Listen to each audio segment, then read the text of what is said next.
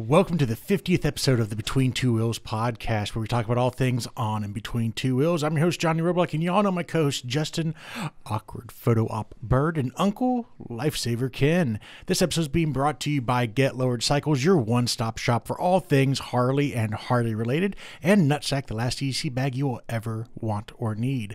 On today's episode, we brought it home, the world record for Harleys in a parade.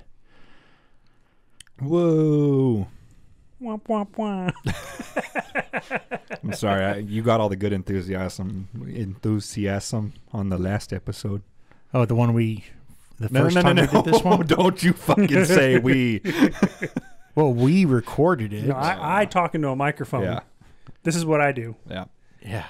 You do all that stuff with that. A wise man once said, don't make your problems my problems. That's right. Fuck boy. All right. Well, so we actually recorded this a week ago, then some reason my computer decided to crap out, and that's why we didn't release an episode last week. Crapple. So we are doing this again. We are, yeah. Take two. Yeah. So what's going on, guys? Haven't seen you all in a week. No. I mean, yeah, a whole fucking week, man. Spent a bunch of money this week. Hold on. We applause in order. Roadblock got his 5K service, guys. Oh, hey! 5K, man. Yeah. How's it feel? It's good. I'm really shocked I saw that bike back in your garage. Really? And not something else. Yeah. You went to a dealership. What do you mean, really?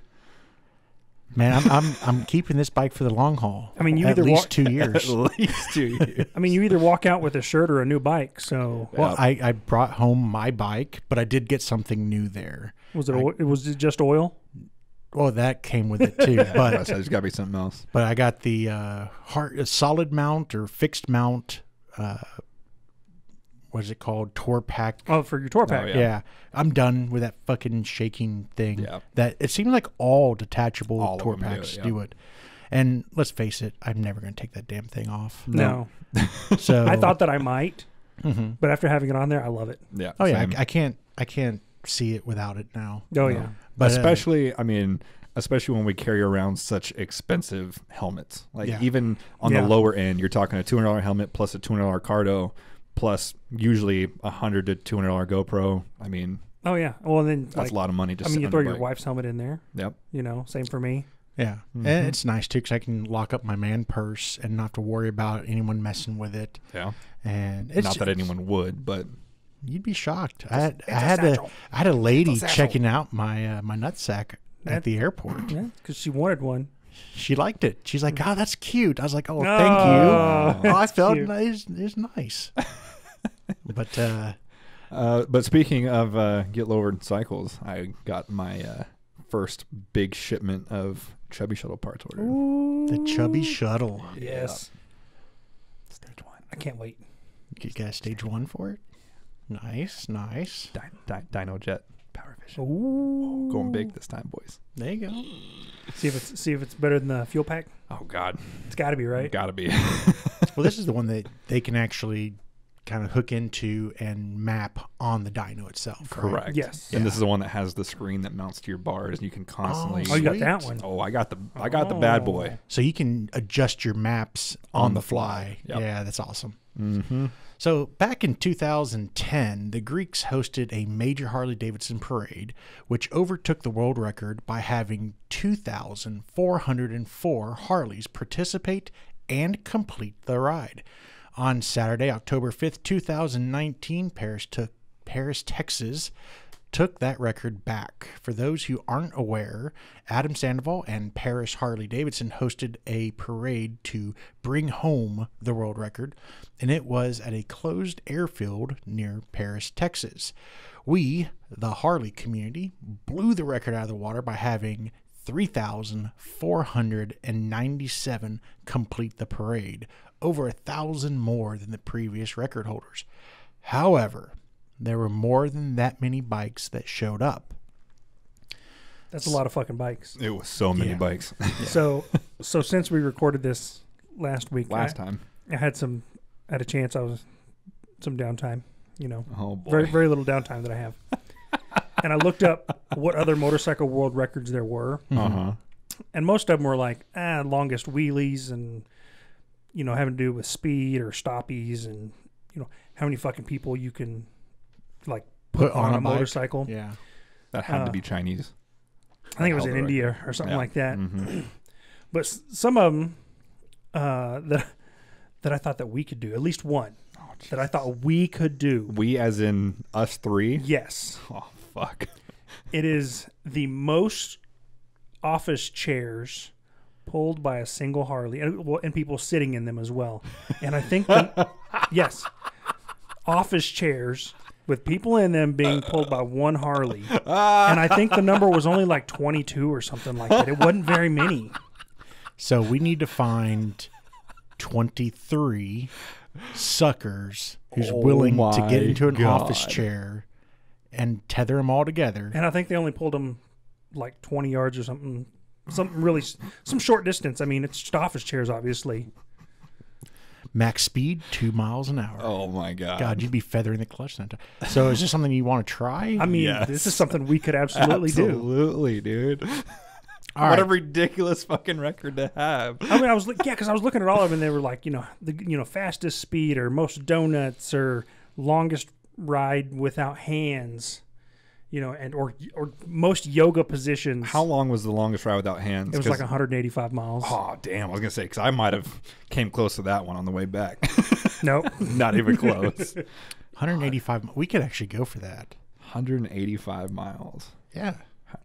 That's On I-10. 3 hours. Yeah, that's doable in Texas for sure. Yeah, you hop on I-10 going out towards El Paso. Well, there's nothing. Put it on cruise control and just have some people blocking the lanes for you just in case. Yep. Oh, you'd totally do that one. I had 25 miles just because I was bored. And that was in 35 traffic. So imagine if we had an open highway. Yeah. That'd be pretty dope. Yeah. So before we go into the world record that we were part of, I want to give a huge thank you to all that have donated for their chance to win a set of stretch saddlebags color matched to their Harley. These bags are perfect for those long road trips. And well, for those that don't know, Advent Black is showing their support for our cause to help veterans and has hooked us up with a set of bags to raffle off to help us raise money for Project Clean Slate, where we get a Harley, customize the hell out of it, and give it away to a veteran. Here's the bonus. Between Two Wheels is a 501c3 nonprofit organization, so you can write off your donation on your taxes as charitable giving. Head over to Between2Wheels.com and click on the Project Clean Slate link to enter for your chance to win today.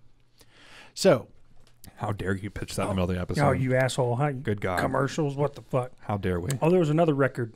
It was most motorcycles started at once. We could have done that in Paris. We could have done that in Paris. Because we had the number. Oh, really? Well, Yeah. Do you remember like a ballpark? It was like 3,100 or something like that. Oh, man, we could have done it. Yeah. We could have broke, I think it was like 2 or 3 records we could have broke that day. but I wonder how they would actually gauge that. Verify that they actually turned on. Yeah. Or you didn't have some Not my fucking problem. piece of shit panhead, shovelhead in the group. He's over there kicking. Couldn't start. He's just kicking the shit out of that thing. There was a guy kickstarting on the line when I was going through. So we had well over 4,000 motorcycles show up. Yes. Yep. And as we heard it from the official Guinness dude, roughly 500 bikes were not counted or were disqualified for multiple reasons. One, they couldn't verify the wristband's RFID chip. And what this is as soon as you registered, they put a RFID tag around your wrist so that it could count how many folks crossed the finish line. I thought that was a really great idea. Yeah, it is.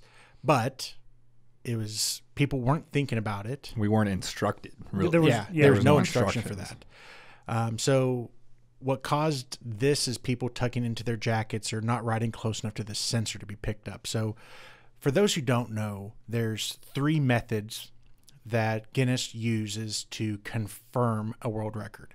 For this event, there's a guy at the starting line clicking every single bike that went by. Then they had a camera that was picking up all of the numbered stickers on the headlights. And then that was verified through video. And then they also had the RFID tracking. Yeah. I heard a lot of people, and I don't know how true this is, I heard a lot of people took the stickers off. Yeah, I heard it a couple times. I never saw it, but I definitely heard it. And that brings us up to the next thing. They did not have a number identifier on their headlight. Yeah. So that was one of the issues. Some bikes didn't make it across the finish line, so they died on the airstrip. And I've heard that most all of them who started it did finish. I think it was a very small number, onesies, twosies. Yeah. And then some bikes never left the staging area. Those were the panheads. So with any major event, there's always going to be controversy. Dun, dun, dun. So we as Between Two Wheels, not as Johnny Roblox, Justin Bird, or Uncle Ken, but as Between Two Wheels, neither agree nor disagree with what we're about to say. It is our job to report on what we have heard and saw, as there are some influential people speaking for and against what went on the day of the event. Here's a recap of those stories. Dun, dun. I know. I feel like we're missing sound effects right now. Law and Order right there.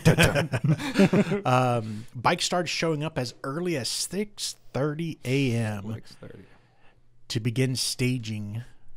These folks had to wait over an hour after the parade started to begin their journey, where folks that came in much later got to start and therefore end much sooner. I wasn't even up at 6:30. Damn, you suck, man. Well, neither were we. Come on. I was up.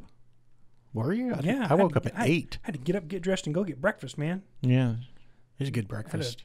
Oh, I it is decent. didn't get breakfast I had at to all. capitalize so I on guess that free was my- breakfast. Well, I mean, that paid for breakfast that comes with my hotel. It's complimentary biscuits and gravy. Yeah, Choctaw was not that nice. Well, no shit, right? Yeah. They're like, let's be downstairs at 8. I'm walking out the door at like 7:53.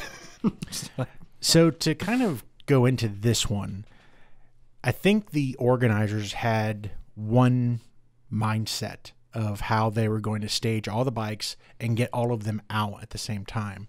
And they were just overwhelmed by how many bikes showed up. I think the end goal was let's get as many bikes to fit as possible, not let's get these bikes fit in a way to where first come gets to first leave. Like that's you know, obviously not going to be top priority. No.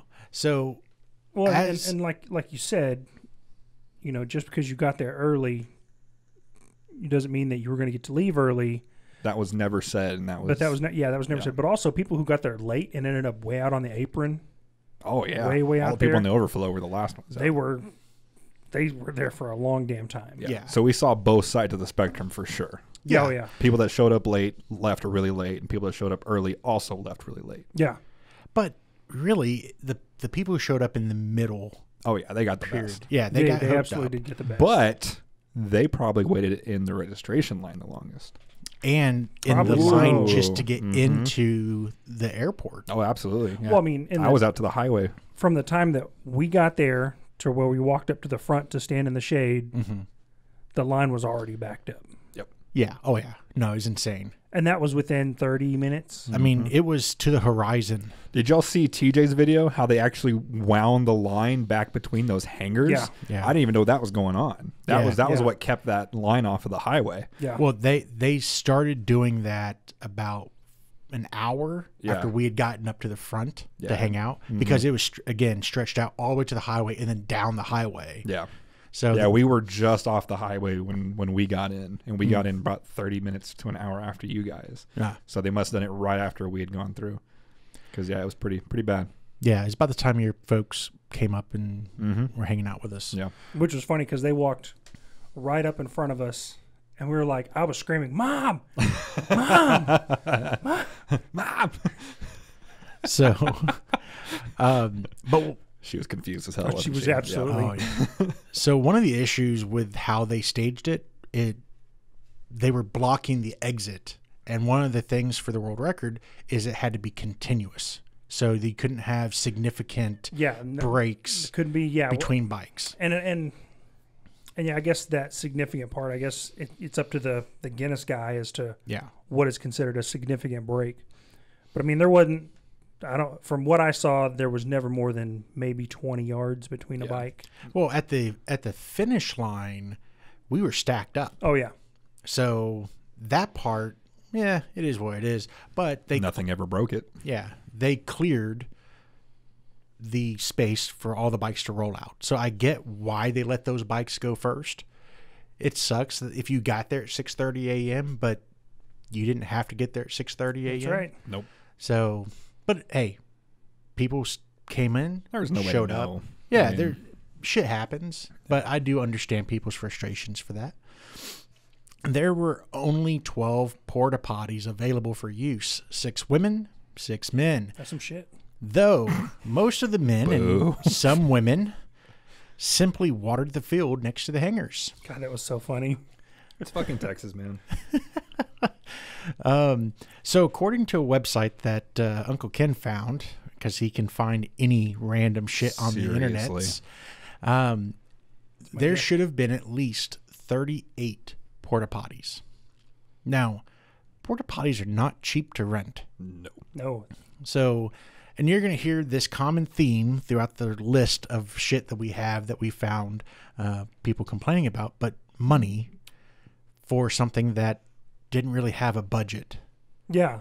So it didn't have a return on yeah, there was no return on any of this. So we're looking at about $300 a day for one porta potty. That's $9,000, $10,000 just in porta potties if they would have went to the recommended amount. Yeah. So and add an additional 15% to that number of porta potties if there's alcohol involved. Yeah. Oh, wow. Jesus. Fun facts. That was a checkbox on that calculator. Yes. Well, for like concerts and festivals and stuff. I get it. Once you break that seal, man, it's done. Another complaint, there was only 3 to 4 food trucks on site. Now, here's the thing about food trucks. This is Paris, Texas. If you sneeze, you've missed it. Pretty much. So all these food trucks are probably coming in from much larger cities, Dallas, Texarkana, whatever, to be there. Now, we don't know how many committed to show up and simply didn't show up. And the number of participants grew significantly the last 2 to 3 days before the event. Yeah, that ties into the porta potties as well. Because at where we were sitting at, a week prior to the event, 12 was okay. Yeah. And then all of a sudden it, went up by almost 200%. Yeah. Yeah. Now, I'm guilty of this. Of course you are. Tracy and I registered 15 hours before the pre-registration closed. So you're a piece of shit. Yeah, I acknowledge that. It's for a good cause, man. You could have just registered a long time ago. Yeah. Anyways, so again, I can't blame the hosts and the people who were trying to put this massive event together on the food trucks not showing up. Again, they may have booked 10 food trucks. Oh, yeah. And only 3 or 4 showed up. They may have asked 200 food trucks to show up. Yeah. We don't know any details on that. Yeah, I guess we can go ahead and say this. We don't know who Adam and Cody at Paris Harley-Davidson talked to, or what they did or didn't do, and who told them to pound sand or whatever. Exactly. If they only asked 3 and all 3 showed up, maybe a mistake. Yeah. Might have been a mistake. Yeah, but that's... I highly doubt that was the case. Yeah. Just based off of numbers alone. Another one, people should have been allowed to go into the hangars. God, this is the dumbest argument I've heard. So people are still talking about it. Oh, for sure. Yeah. This could Even not... Brad was on this side. He's like, that would have solved all the problems. I was like, no. Shut up, Brad. and that's why we make fun of Brad. But this simply could not have happened. Plain simple. Nope. The airport. Plain. Yeah, see what I did there? Fuck off. God, I quit. The airport is a semi-regional airport that only private-owned planes use. It's not a commercial airport. Yes. The hangars are leased out to private citizens. You cannot expect those people who pay rent to allow them to be open to a bunch of folks to huddle into. No. And the primary concern here is the extremely expensive planes and other personal property that's being stored in those hangars. Yes. That one closest to the registration tent had a legit private jet I'm not talking about a small jet that might be chartered out. No, we're talking about a personally owned private jet. It's like a Learjet or some shit. As well as a $60,000 Audi. Yeah. And one point that Kim brought up last time is the amount of tools. Yeah. Oh, yeah. All the other stuff. Yeah. That could easily grow legs and walk away. Yeah. There's just no fucking way that would work. So one of the hangars is leased by someone who is sponsoring the event, and he allowed a small group of people, including the Between Two Wheels crew, to spend some time in there. Now, this space that we were in was segregated from the actual hangar itself, as there's $1 million plane in there, and he didn't want anyone fucking with it. I mean, which is his right. I mean, exactly. It's his property, his essentially. fucking property, yeah. So the hangars, if they were owned by the airport and no one was leasing them, sure, you could open them up, but then you're going to start seeing people crowd into them, which is then going to cause more heat to be trapped. Yeah, so you go back to high school when you all had to crowd in the gym. Yeah. And just sit there for have like that one 60-year-old fan blowing in from the door. Yeah. That didn't do shit. Yeah, go back to high school when you had to go to a pep rally and all you were doing was fucking sitting there and remember how fucking hot it was. Yep. And how peppy you were. And then multiply it by 10. All that pep. Yeah, right. And then to that point, I mean, I didn't get a ton of hate, but I did see a couple comments that like, wow, you guys were sitting in there in the AC drinking beer when there was veterans out there passing out. I was like, okay, well, say, for example, if Adam would have spent all day out there. You saw the crowd that was around him after the announcement. That was ridiculous. Take that same concept of people crowding together and put the leader of the group in the middle of it. That's not going to fucking work. They needed a separate room to make the calls, get the information that they need to get to. I mean, it's not quite, Justin Bieber status to where it becomes like a unsafe to him, but it's not logistically, a smart move. It becomes a hassle, and people are going to hate.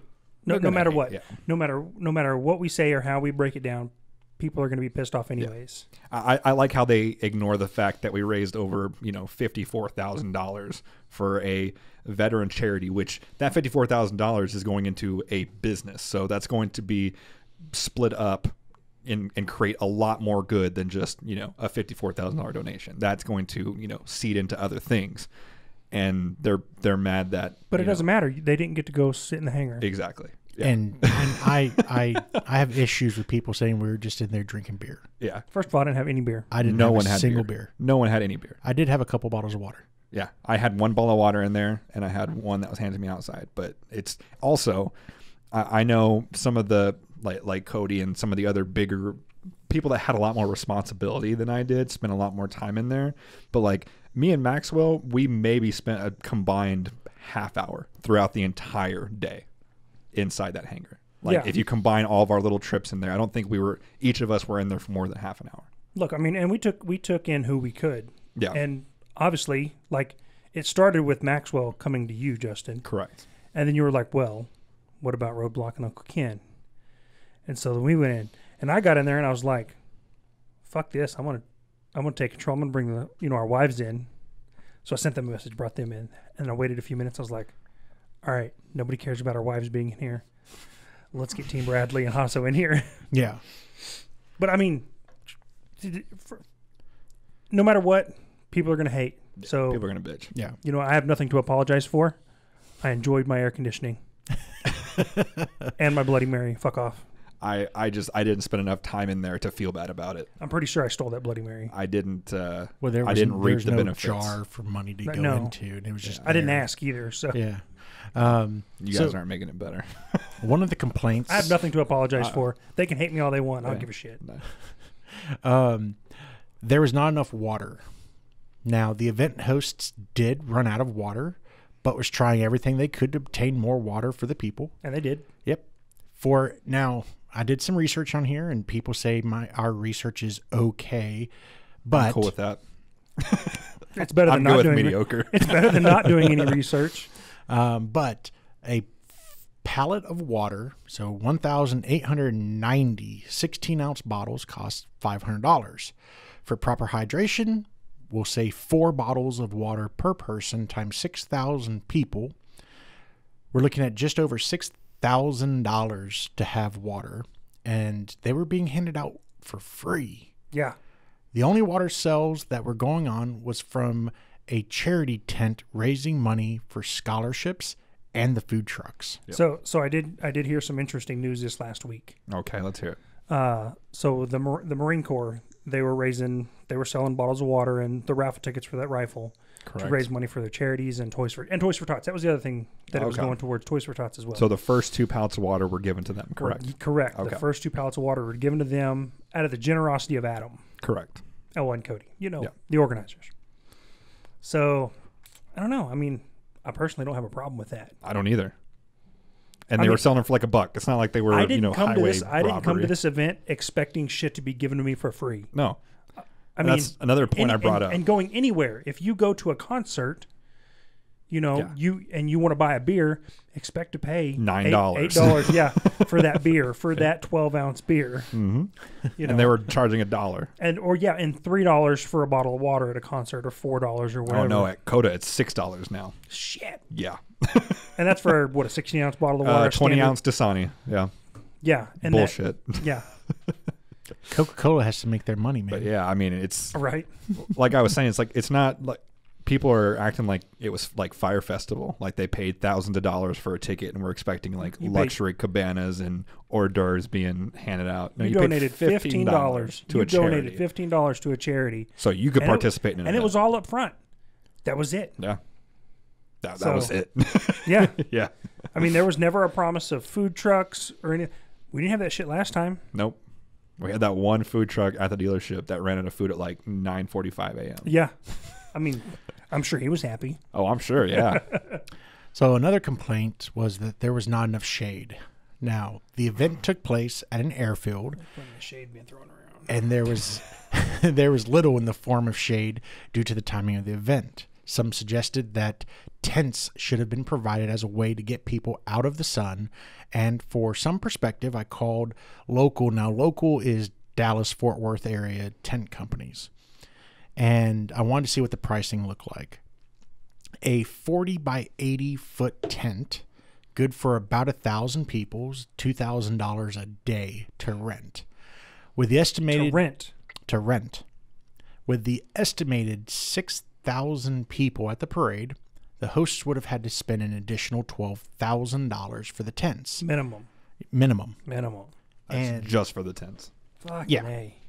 So I'm not saying they should have or shouldn't have, rented these tents, but I just wanted to provide a little bit of insight into what was actually, what that would cost. And that would have also been over 19,000 square feet of additional space. Well, and then they'd had to have them set up, which would have had to taken place the day before. Yeah. Which means they'd had to got permission from the airport to get out there and do that. And then leave them there. Yeah. Nope. Not going to happen. I don't even think you'd have to shut down the entire airport. Just think about it. If a right gust of wind caught that while a plane was trying to take off, you're killing people at that point. They'd have to shut down the whole airport for 2 days. Yeah.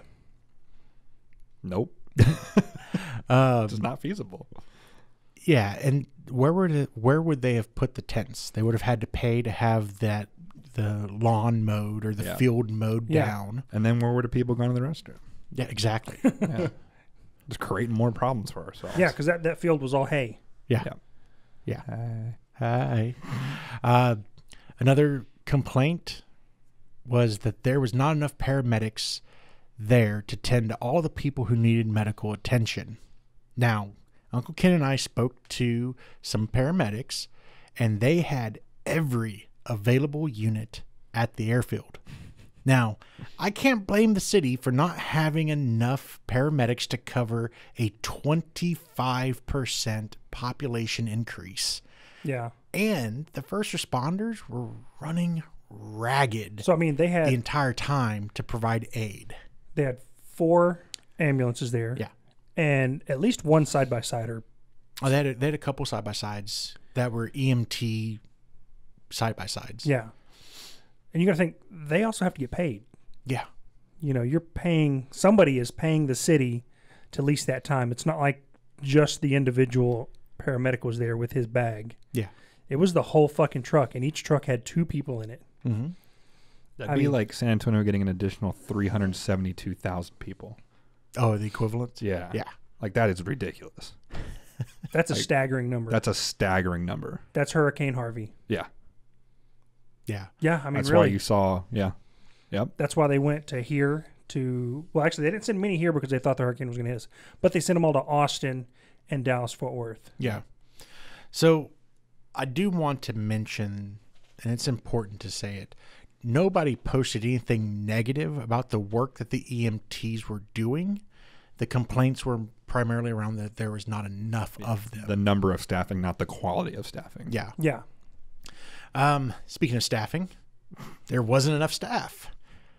Now, there was at least 20 volunteers just at the registration Just site. doing registration. And I know some of Maxwell's entourage got pulled in and voluntold to help.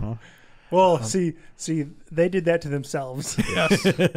So they bought his shirts, his black shirts that have his logo on the front, and then one of the wives or one of the ladies took and ironed on security onto the back of the shirts. Mm-hmm. And then, so when they got there, everyone was like, "Oh, you're with Maxwell. Come do this." And they were like, "Okay." So just so everyone's aware, every person, every staff member that was there was a volunteer. Now, there were some vendors there that they weren't part of the staff. And some of them were pulled in from Paris Harley-Davidson to assist. Now, they were probably being paid, but a lot of the people there were volunteers. They would have been working on a Saturday anyways. Yeah, exactly. Yeah. They all work on Saturdays. So I can't say there wasn't enough staff. Yeah, we did the math the last time we did this. I'm not going to do it again, but it was a staggering amount of like hours of just registration time. Even if you had 20 people, it was still going to take a good chunk of hours. Oh, yeah. Just to get through 4,000 people. Now, the favorite comment that I saw was, "Where was corporate Harley-Davidson?" And this came up. Oh, this came up so much, especially after the event. Yeah, last year and this year. Yeah. What many people don't understand or don't know is corporate did have someone there. Great guy. And he assisted with all kinds of things in an unofficial capacity. Yeah, he was kind of he's had his hand in big events. Yeah. So he kind of knows, what to expect, kind of what to do. Yeah. He tried to get one of their show trucks out there, but apparently it was already booked for that weekend way in advance. Yeah, like in Arizona or something that like was that. the only thing that he could have done. Yeah, it was in Vegas. Like Hot Bike Festival or something like that. Now, here's why Harley-Davidson Motor Company could not openly participate. This is a community or a grassroots-driven event, not a Harley-Davidson event.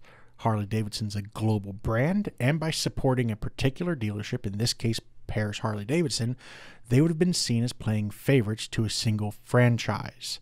That would open the door for Harley-Davidson to have to support every dealership on a global scale that wants to do an event like this or any kind of big event. Which gets me thinking, like, do they sponsor any events that are not like expo related? Not really. Yeah, I've never seen them like. They have some charities that they will allow their brand to be put on as a sponsor, but I want to say it's like muscular dystrophy or something like that. Oh wow. But nothing like this, like Rot Rally and Daytona and all that stuff.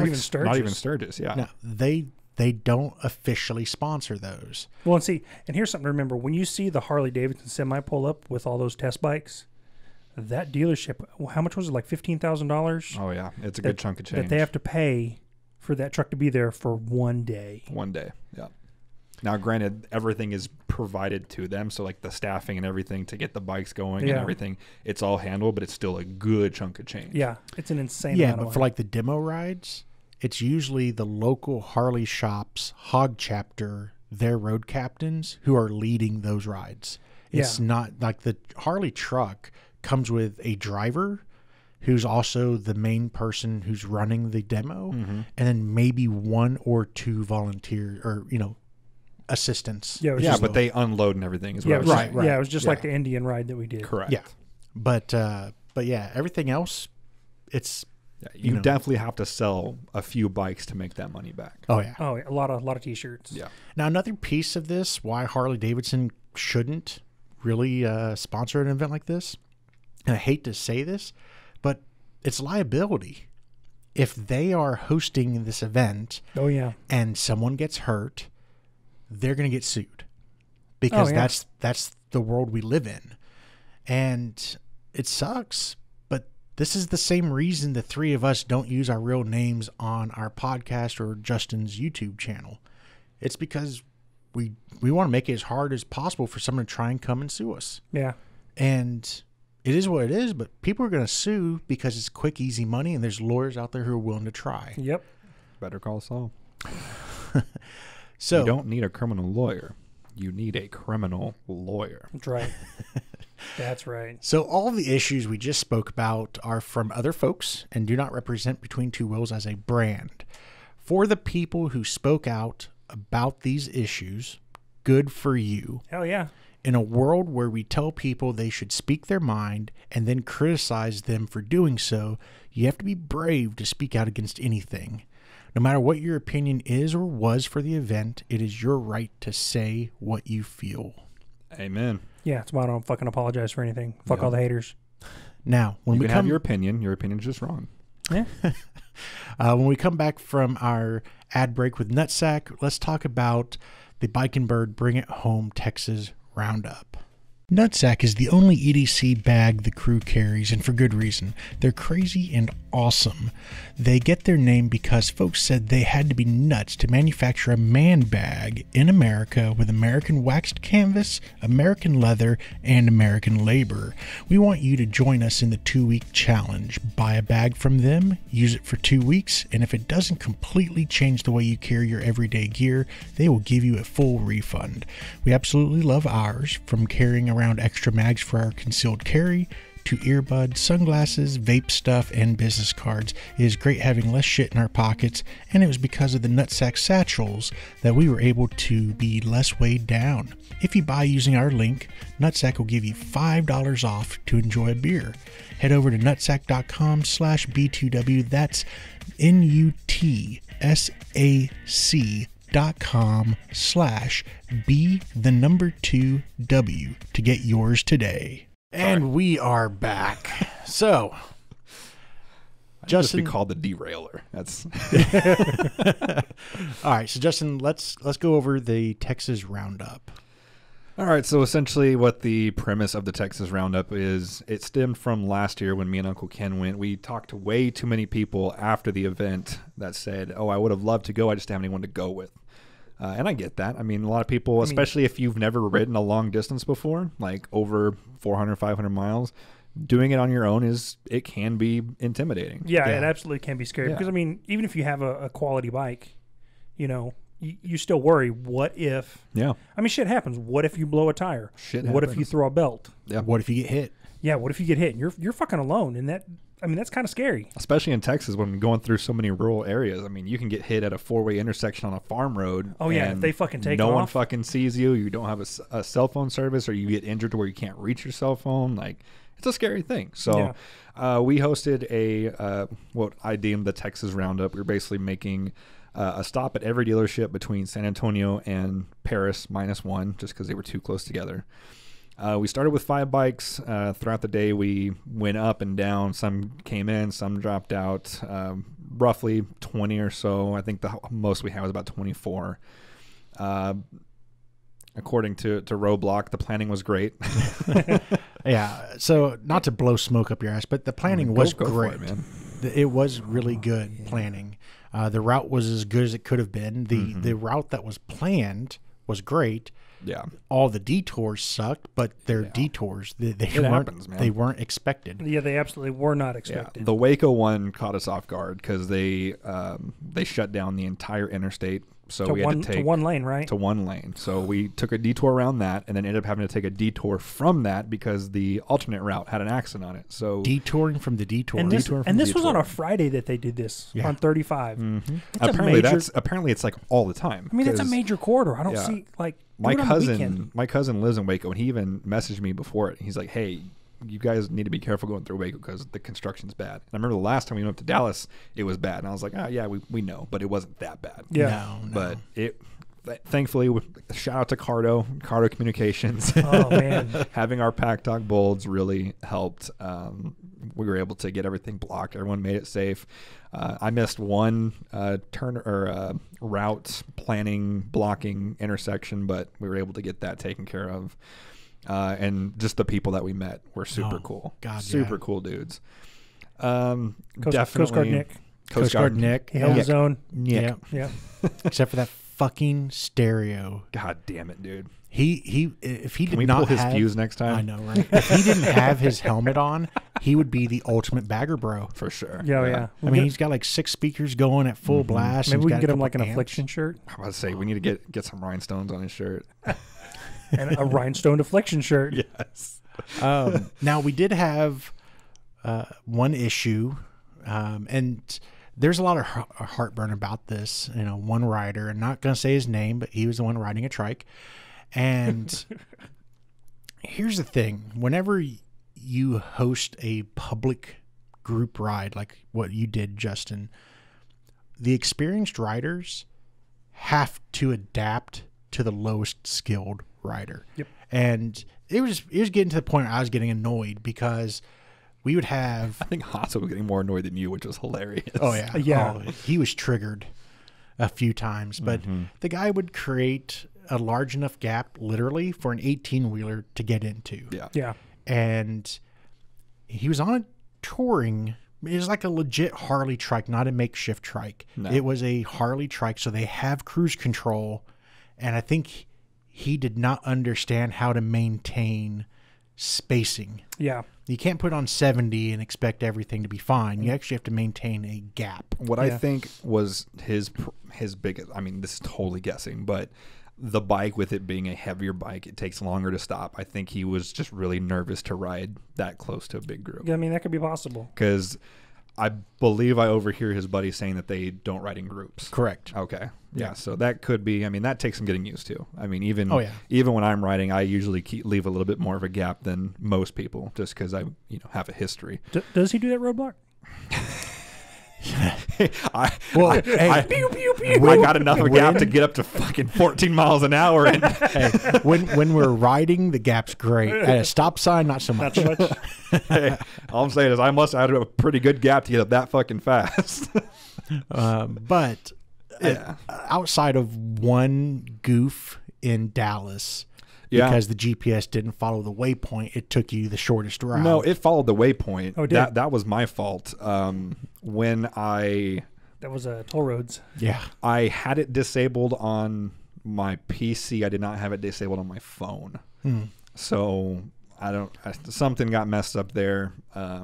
Try to take us up Dallas North Tollway, which I wasn't familiar with the area. So I mean, if I would have been more familiar with the area, I could have avoided that. But it's just one of those things that happens. Well, and if it wasn't a group ride, we would have totally wouldn't have cared. Yeah. But somebody would have had some sand in their vagina. That we took them on a toll and made them pay $10. Yeah. Now that would have been a total of like $5. Well, yeah, but still been chump change. But people would bitch about it. Dig into their freaking child support money. So, damn. I mean, just like with any quote unquote big event, there's things to learn from. Yeah. I mean I think that's the biggest key is to be able to recognize those, because I could just have my head in the sand and be like, oh, it was great. We all fucking made it there. It was awesome. Everything was cool. Yeah. Obviously, that was not the case. It took us fucking 14 hours to go 400 miles. Normally a 7 hour ride. I think Tracy did it in 6.5 hours when she left. Definitely I definitely took some things away on paper. It was mediocre it wasn't great on paper, but just could have been a whole lot better. But I mean, the next time it will be. It was still good. Fun. Yeah. It was still a good time. I mean, look, this was your first major cross-state group ride. Legit cross-state. And yeah, shit happens, but I think we all adapted and overcame very well. Yeah. And yeah, it was because of the Bluetooth headsets that did it for us. Yeah. I'll say the biggest mistake that I made was trying to get the dealerships involved. And that was my main goal, was trying to get as many people to come to this parade as possible. And I thought involving the dealers would help that. And it might have. I mean, I did see the flyers I sent out at most of the dealerships. So we at least drew up some traffic, if nothing else. But if I were to do it again, I probably would not, or involve the dealerships, but let them know that we're stopping at their nearest gas station. Yeah. Do kind of like a remote thing. That way we can just stop and gas. go. Yeah. Yeah. Because having to stop for gas and the dealerships, that pretty much doubled our stops. And that was. I just want you to know, all the Harley shops we stopped at, I didn't buy a single thing. No. Wow. No. Didn't buy shit. Well, you didn't have your wife with you. Exactly. I was going to say, either there's got to be a reason, or like, is he blinking sideways? Yeah. Has he been cloned or probed or something? I didn't buy people? shit. I was so proud of myself. Hold on, let me see your tongue. Okay, now he's good. It's not split. The birds were watching him. Those drone birds are watching him, man. Drone. Oh, fuck you. Off. But so talking with Tracy now. She's my wife, and she will not hold back. She's a professional event planner. Yep. And she didn't have anything negative to say about the Bring It Home event. Wow. And Tracy likes to bitch about things she too. She does like to bitch about stuff like that. Me and Tracy agree on 3 different things on the ride home. Are you sure she hasn't been captured? She didn't bitch about the event, and she agreed with me on 3 different things? Well... Did you check your tongue? As much as I can. Yeah. But no, she saw what we saw, and she agreed that, okay, it could have been done better, but that wasn't up to the organizers to really do. No. Yeah. And I mean, because you didn't, there was no way to know how many people were coming. Exactly. You know, you hope for 2,405. Yeah. You know, and then you end up 6,000 people show up. That's like her trying to plan a full wedding and not having even a guest list. Yeah, exactly. Yeah. No guest. We're going to have anywhere between 20 and 2,000 people. Exactly. Like, how the fuck are you supposed to plan for that? Yeah. So this episode's closing argument, it's not going to be an argument, but was the Bring It Home event worth doing? Fuck yeah. Abso-fucking-lutely. I got my participation trophy. My certificate of participation. Yeah. They're sitting at the Walgreens up here because that's the FedEx. Damn, you already got yours? Yeah. Yeah, my coworker got his too. He got one for him, and he got a separate one for his dog that rode with him. Ah, that's awesome. I was like you added the name? He goes, no, I got a separate one. He showed me the picture. It's 2 separate certificates with his name and his dog's name. That's awesome. So I had to get 3, one for Tracy, one for myself, and then one for the Between Two Wheels cast. Nice. So, but Yeah, there's that. Weird flex, but okay. There's that different tax bracket coming into effect.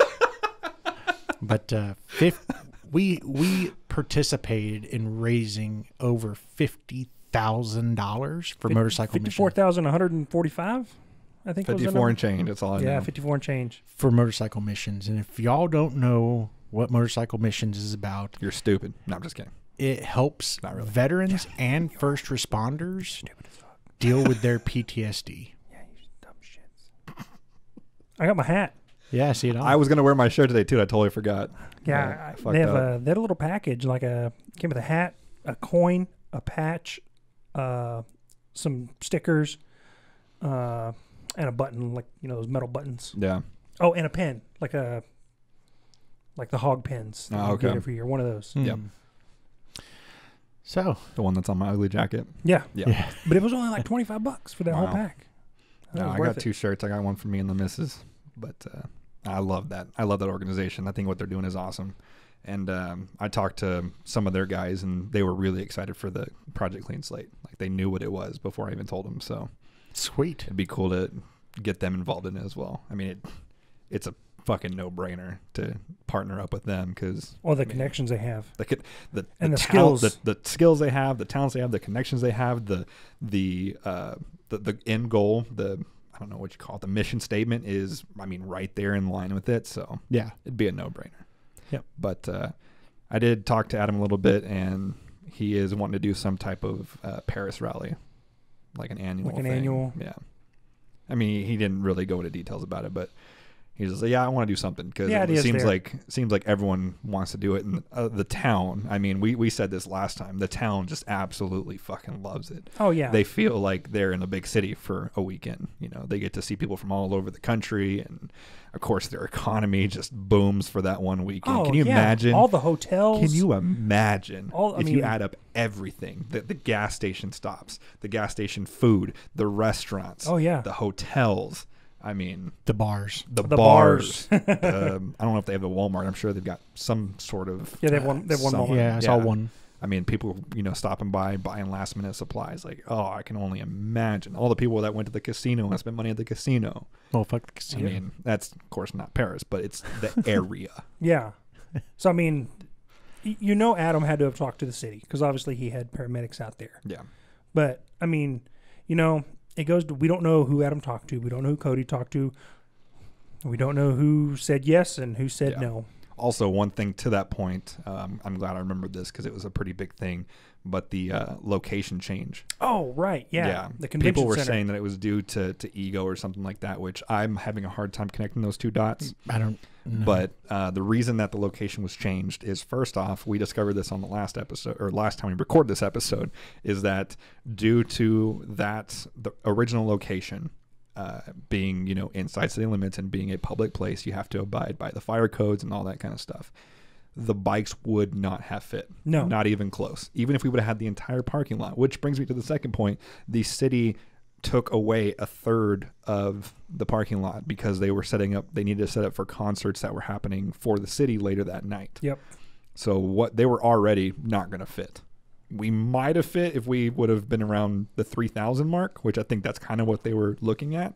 It would have been fucking tight and uncomfortable for sure. But once they took away the third of it, not even fucking close. And then we get another 1,000 bikes on top of that. Yeah. The location change was the biggest blessing. Oh, yeah. And with the route.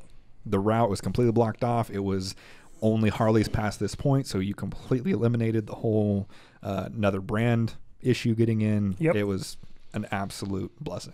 Thank you for tuning in to Between Two Wheels podcast. To see the show notes for this and all of our episodes, to find links to our social media and Patreon page where we are raising money for Project Clean Slate, head over to our website at www.between2wheels.com. The 2 is spelled out TWO. On behalf of Justin, Uncle Ken, I am Johnny Roblox saying, be yourself unless you're a jerk. Then be someone better. Peace.